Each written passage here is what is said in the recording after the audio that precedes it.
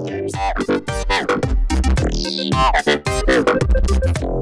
Cozy Gloves here, and today we're going to be talking about the technical difficulties that have come and strewing their way into the philosophies of today. What do I mean? Well, there's some ideas that have stuck around because of technical problems we've had in the past. Some of them have actually resurfaced and are currently relevant. It's kind of or they're making a comeback, as some people say. I'm talking about vinyl. I'm wearing a hat. Let's get into this. Vinyl, as if you have too much bass content in your record, when you make your record, your needle is going to skip and your record won't play properly. So when you do your mixing, you need to reduce the bass content and it will reduce that problem. I would consult someone if you're going to make a vinyl record like that does it professionally. I do not do vinyl releases professionally. So that's an area I have yet to really research. But you'd want to consult a professional, but that's something that exists today that if you do a digital release, you'll never have a problem like that. There's only a couple of these. Another one is when you are doing 16-bit releases. I've heard a lot of people incorrectly reference what that number like controls. Like it basically controls the amount of noise in your signal. People think that I don't know, they get all these weird ideas. So all I'm going to say, because it does get a little dicey and detail oriented, is go check out my Digital Audio Basics. The way it's taught to a lot of people isn't necessarily, it's one way of thinking about it, but it's not true at the same time. And I'm not going to dive into the details here. In the description, there will be a link to the Digital Audio Basics series. I recommend you check it out because people often skip methods of encoding and the different encoding schemes there are. Because you can get an entire signal with just one bit. It's the Sony format for their, I believe it's their archival format.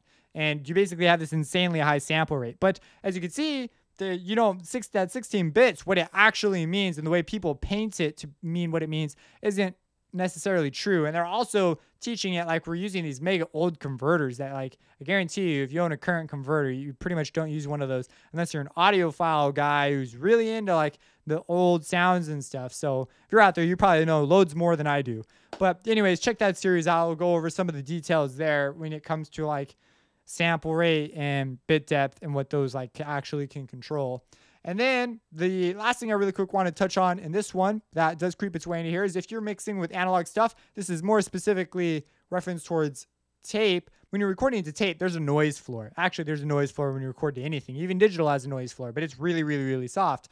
So the difference between your noise floor and your signal is a big deal because if you send your signal through a process, let's say you send your signal through something that turns it down.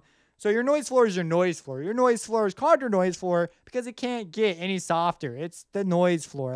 Not because it can't get any softer, but that's where the noise exists in the system. It's not going down. So if you turn the volume down, your noise floor it's happy to stay right there.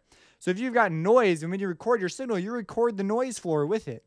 So you've recorded the noise floor. If you turn your signal down and then turn it back up later in the chain, whoop, your noise comes with it. And now your signal sounds really noisy. Do this enough times and before you know it, noise is on top. And now your signal just sounds like this. So it's called gain staging. Bad gain staging can really ruin this. It's when you turn down your signal and then turn it up unnecessarily later. You want to keep your signal as loud as possible the whole way through so as to preserve this ratio. You only turn down the signal when you're going to mix it. So that's something that you want to be aware of and know about when you're working with an analog console. Because the same thing goes for electronics. I've seen some weird gain staging with new, especially when I was new, I made the same mistakes. You just turn stuff up and down in ways that don't make a whole lot of sense. So you want your signal to be as hot as possible without clipping. So you get a really clean, nice signal that you can then mix later. And you leave the noise floor, down here, you don't turn it up. But some people, they'll turn their preamps. Some preamps actually engage a pad if you turn it, the trim knob up by a certain amount. And so if you don't need to gain up your signal through the preamp, don't gain it up. Just let it go through the preamp because sometimes when you have to gain it up, you actually have to turn it up more. And you have to look at the block diagram for this. So what ends up happening is without you knowing, your noise floor gets a little bit of oomph just from that. And then what they'll do is they'll have their fader down below down, and then they'll push their master up high. They'll do weird stuff, and it will cause your noise floor to get pushed up, bumped up in the process, and you don't get as clean a signal. And then when you try to mix it later on, it's a lot harder to deal with. So just good gain staging and understanding that. So every time you send it through another bus or whatever, so when we move into digital systems, that noise floor goes way, way, way down. So in the analog system, now basically what that means is when you record to a digital system, depending on your converters, some people will spend outrageous amounts of money to get super high quality converters for this exact reason. But if you do your mixes for digitally recorded signals, you can have it down to like -12. Even some I've even seen some people go as low as -18 dBFS, and you can boost it right back up, no problem. Again, that's covered in Digital Audio Basics series. And the reason why it is because the digital noise floor is way, way, way low. Some people are gonna argue that, like, through sending it through multiple buses and different paths, you'll bring that signal back up. And yeah, sure, they're right, depending on the processing you're doing, but it's going to be such a negligible difference. Like, it's going to be so tiny and no one's going to care. But most people generally accepted the -6 range. People get scared when you go lower, but when you run the numbers and look how tiny some of this stuff is, you're like, oh, this is not that big of a deal. It's not super crazy.